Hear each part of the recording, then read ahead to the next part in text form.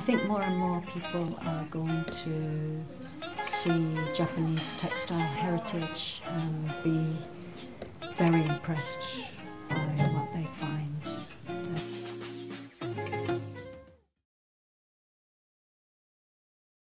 I came in 1985 and I'd always had an interest in clothes, so when I got to Japan I started to kind of poke around in kimono shops. I enjoyed going in and looking at all the silks. And then one day I went in to a large department store and a woman said to me, "How about you try it on?"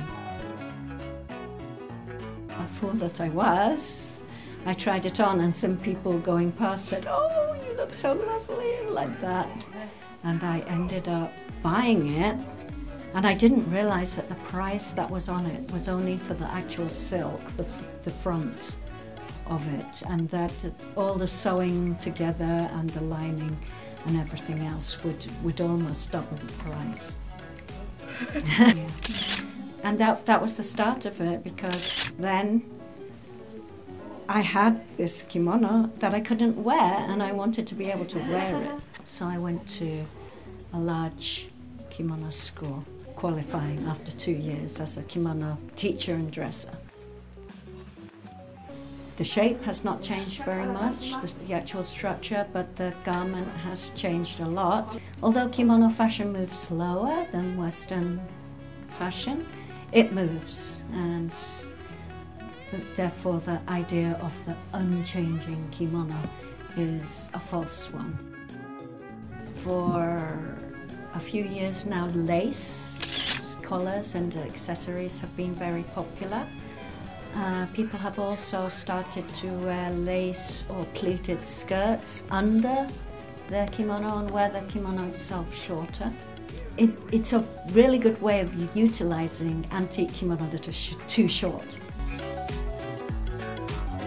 I think anybody can wear it, but I think there are appropriate and inappropriate ways of wearing it. I think it was Lady Gaga wore it coming out of a gym or something.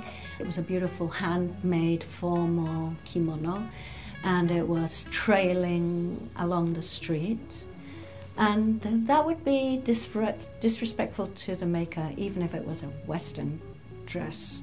But if someone is trying to learn it and understand it, even if they aren't wearing it well, everyone has to start somewhere, you know, and in the end it's clothing.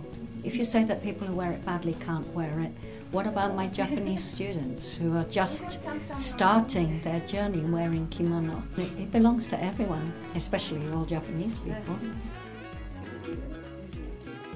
There's still an image that old ladies wear kimono, I think, but now younger people are choosing kimono for themselves as a fashion statement. I would say that kimono is a really complete and fulfilling fashion system. It binds people to other people, makers and wearers, and generations. It can be used across the generations.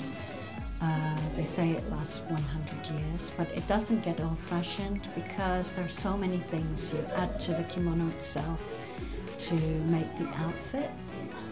There are seasonal designs, so it binds people to nature.